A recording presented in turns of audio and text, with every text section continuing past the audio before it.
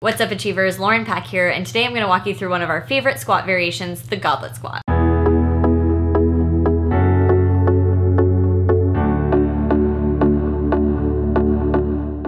We love the Goblet Squat is it's just a really easy way to get into a good squat position and to help someone get into a good squat position if they've never really done it before. Oftentimes, if you move too quickly onto a really advanced squat variation like a barbell front squat or a barbell back squat, you end up having to try to work around a lot of movement compensations that you haven't mastered quite yet. And instead of trying to use all these different cues and all these different methods for how to fix your back squat, we love to actually take a step back and start with something like the Goblet Squat. When we first start teaching the Goblet Squat, we like to teach it to a box. And the reason we like to do that is because oftentimes when people start to squat, they forget to hinge their hips back. They think just about going down and letting their knees go forward. And so we like to actually put a box behind the individual doing the squat to cue them to actually sit their hips back as they descend into the squat. Now, since everyone's a little bit different in terms of their height and their limb length and their mobility, we want to try to adjust the height so that it fits the person who's performing the squat.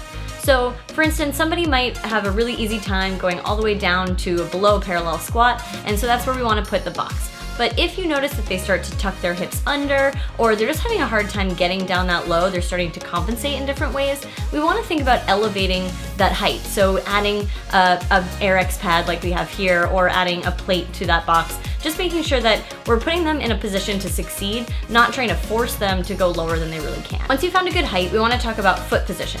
So we want to think about having your feet in anywhere from a straightforward position to about 45 degrees angled out. And this is going to be different for everyone. Nobody is going to have the exact same squat stance because nobody has the exact same hip structure or the exact same mobility. So you want to play around with different foot positions. So start with your feet angled forward, then turn them out slightly, then slightly more, and just see which of those foot angles actually helps you feel the most at ease as you're dropping into that squat. With that said, whichever foot position that you choose, you want to make sure that your knees can actually also track your toes. So you want to make sure that you don't flare out so much that your knees end up going forward and going inside your toes. That's going to put your knees in a really vulnerable position. It's going to become uncomfortable over time. But as you're descending into the squat, think about pressing your knees out and keeping them in line with your fourth and fifth toe. So as you get more comfortable with your stance and you're feeling a little bit better with your Goblet Squat, you can start to think about decreasing the box height so that you're increasing your range of motion. Over time, once you've really patterned that squat and you're getting comfortable, you can take that box completely away and just do a free Goblet Squat. Goblet Squats are a great teaching tool to get somebody comfortable with that squatting pattern, but they can also be a really good accessory to a more advanced lifter who's working on back squats or working on front squats. And outside of just adding weight and making them heavier, there are different ways that you can go about modifying the Goblet Squat to make them more challenging. So one way to do that is to slow down the eccentric portion, which is the lowering down portion.